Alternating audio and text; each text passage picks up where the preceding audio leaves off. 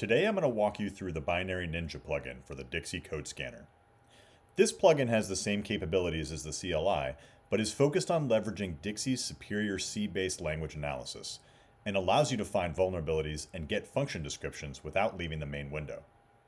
When you get started and the Binary Ninja analysis is complete, right at the beginning you can refresh the function list based off of the functions that were discovered during Binary Ninja's analysis. Then you simply select the functions that you'd like to learn more or analyze, and then determine if you'd like to scan them for vulnerabilities as well, and then just send it to the server.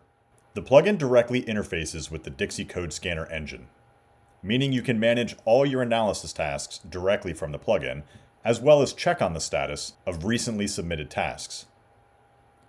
In this case, you can see that what we just submitted is already complete. When analysis is complete, you can view the results stored on the server from the View Results pane. If you want to save the analysis, you do so by syncing the function directly to the Binary Ninja database. This stores all the data so it's available offline. And then once you delete the tasks that you just ran, poof, they're gone.